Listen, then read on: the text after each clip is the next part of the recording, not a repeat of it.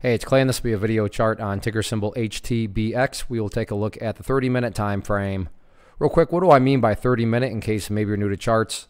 Instead of each one of these candlesticks here representing 1 day's worth of price action, which is what you would normally see, each one represents 30 minutes. So this here may look like several days worth of time. It's actually today's price action broken down into 30-minute time slices. I like to this time frame and does a good job of telling the quote-unquote story of the price, and then makes mapping out where levels of support and resistance a bit easier to see. I don't mean to state the obvious, but I will anyways. Very nice movement today, not only from the price action perspective, but you look down here at the volume, and well above average volume on the day. So a lot of eyeballs on this one. So let's map out some levels of support, and then we can talk areas of resistance. The first level of support is what I would call the ideal level. I mean, if you say, hey Clay, what would make this chart look the absolute strongest going forward?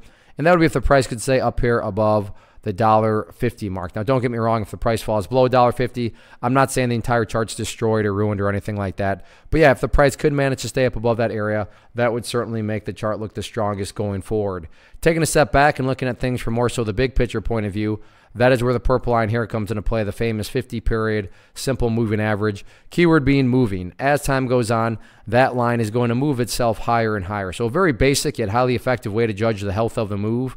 That right there being defined as the move. Just watch that purple line. As long as the price stays above that line, as the line itself moves higher and higher, then the bulls are in full health, the bulls are in full control. However you can best visualize that, that is what is being represented. Again, yes, staying up above that $1.50 mark would be great, but from the grand scheme of it all, as long as the price is above that purple line, the bulls 100% own the chart. What about levels of resistance?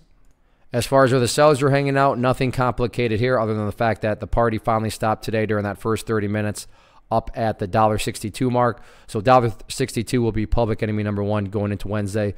Good news is, assuming there's no gap downs or anything, it's not like the price has to travel a great distance before it can start doing battle with that area again. So definitely, some great potential of potentially breaking up above that area of resistance on Wednesday.